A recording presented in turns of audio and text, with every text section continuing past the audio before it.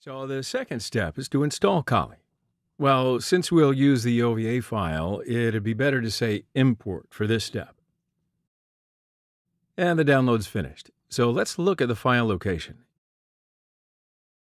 It's under the download folder. Now I'll open the VMware Fusion interface. From the Add button at the upper left corner, choose Import. Click the Choose File button and choose the OVA file you just downloaded and click OK. And as you see, VMware Fusion reads the file and then detects the VM as Kali Linux 2020.2. We can click Continue for the next step. Now it's asking for the location of the VM. And this folder works for me.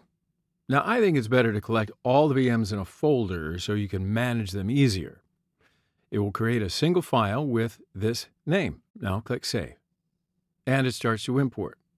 It may take a couple of minutes. So I want to look at the size of the empty space on my host. df command simply displays the free disk space, and -h parameter makes the result human readable. I have 192 gigabytes of free space, and that'll be quite enough for this installation.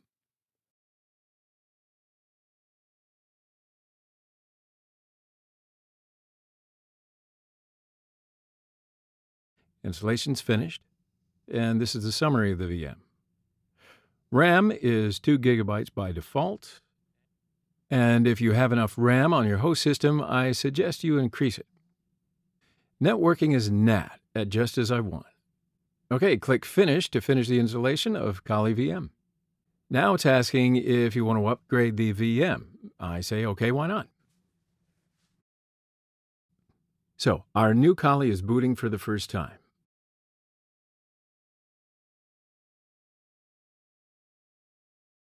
And we're here at the login screen. Let me make the VM full screen. Okay. Now, in addition to the changes that I mentioned in the previous lecture, there is another important change in this Kali 2020.2 release. The default user account is now a standard unprivileged user. Kali is no longer using the super user account root by default, right? So the new default credentials are Kali and Kali. And welcome to Kali 2020.2. So let's open a terminal screen and check the network connection.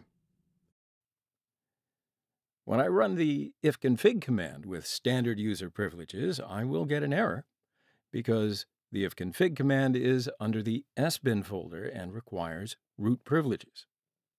So why don't we have a look inside that sbin folder? As you can see, I can run the cd, pwd, and ls commands without sudo. These commands do not require root privileges. However, the commands that are under the sbin folder must be run with sudo. Ifconfig is here, and let's run this command with sudo.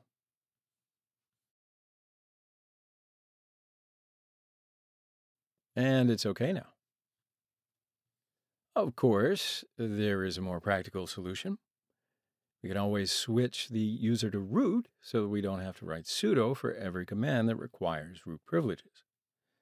So let's run sudo su. Okay, so I'm root now, and I'll double check that with the whoami command. Well, now I can run any command which requires super user privileges without sudo. And this is my IP address.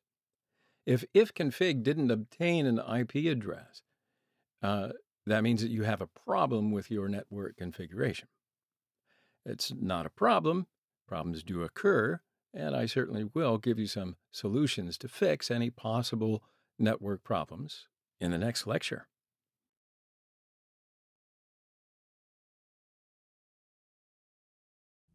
So now we're on the last step. Fix the problems and run Kali. Now, in this lecture, I will assume that you do have trouble with network connections, and I'm going to give you some solutions so that you can fix the problem. Now, hopefully you're not facing such a problem, so if you don't have a network situation, please, you don't have to apply any of these solutions in this lesson, but it's good to have you on the ride, and you can always sharpen your troubleshooting skills. So first off, let's reboot the machine to understand whether the problem is an exception for the initial run or not. So I shut down the virtual machine because I want to look at the settings of it. And click the Settings button. Click Processors and Memory. I want to make the RAM 3 gigabytes. So now I can click the Start button to boot it again. Now let me look at the network adapter while it's booting. Click on Network Adapter. Internet is shared in NAT mode, and that's what I want.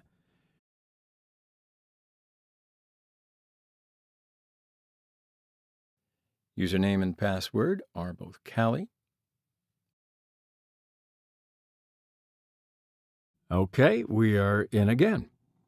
So let's check the network connection by clicking the network icon at the upper right-hand corner. So I think there's a problem on the DHCP of the VMware. Well, anyway, we can live without DHCP as well. So I'm looking at the wired network. Don't be confused, even though you share the wireless connection of your host machine, it's simulated as a wired network in the VM. So let's open a terminal screen and look at the networking service if it's running. Write Service Networking and press Tab twice to see the available commands of the service. Networking service does not have status command, so I'll assume that it's not started and try to start it. And if you are still not connected at this point, let's go to Network Settings. You can go to Network Settings via Advanced Network Settings under the menu.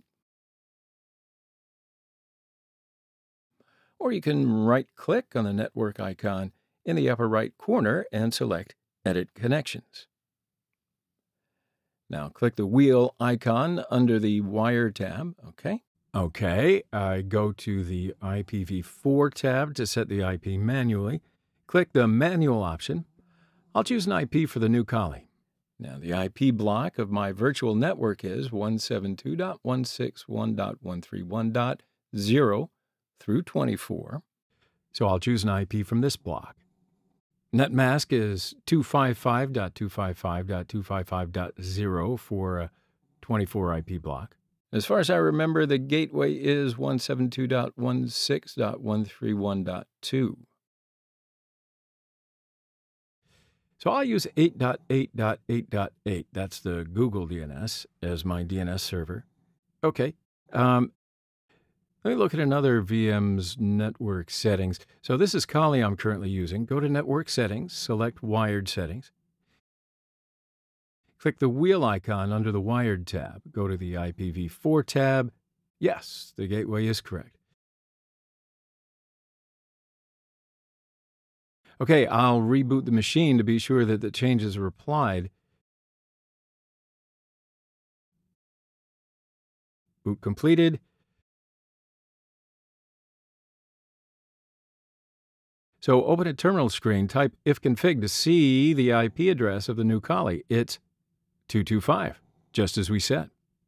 So let's ping a remote system, for example, Google DNS 8.8.8.8. Yes, we received the response packages. The network's okay now. So to double check, open a browser and visit any website.